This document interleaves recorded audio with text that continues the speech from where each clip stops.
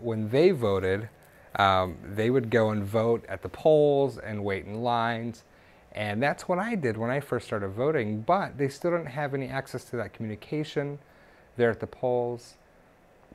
The very first thing that you're supposed to bring is a driver's license to be able to, to show them.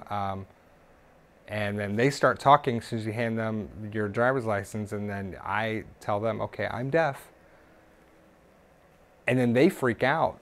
When they see me, I'm telling them I'm deaf, and things get extremely awkward.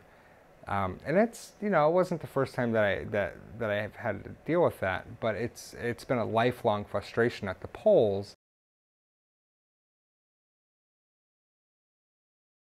I've gone to legislators in the past and asked them to improve accessibility to voting. I think I did this maybe 10 years ago, and I said, we need to have full access. And then I ended up going to the Board of Elections. And I went to the voting booth, and unfortunately that voting booth was fully accessible. I went and they said, well, you can hear, and I said, actually no, I can't. I'm completely deaf.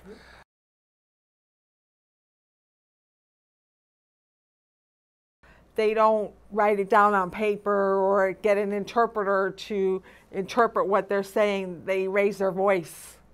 And so when they raise their voice, you have to tell them, this person is deaf. They can't hear you no matter how loud you talk. So I don't think they understand what it means to be deaf.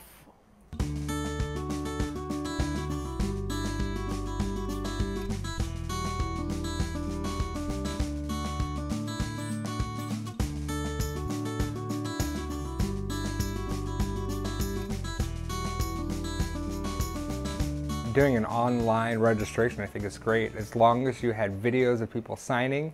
But you also have to remember that there are different groups of deaf people, meaning there might be deaf individuals who are very fluent speakers of ASL.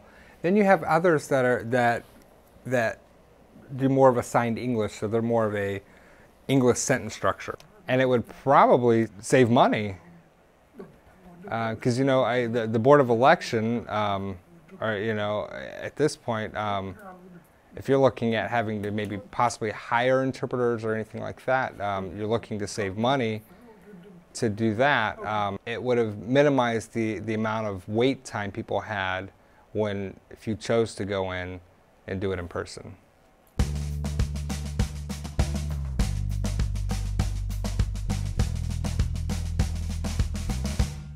Well, I think it's important to me because I feel like I have the right to live the way that I want to live and vote for people that I want to vote for, that are going to vote for things that I want to see happen in my local community, in my state, and also for the entire country. I feel like, I have the right to show them that yes, I am a good citizen, and I'm also proud to be an American.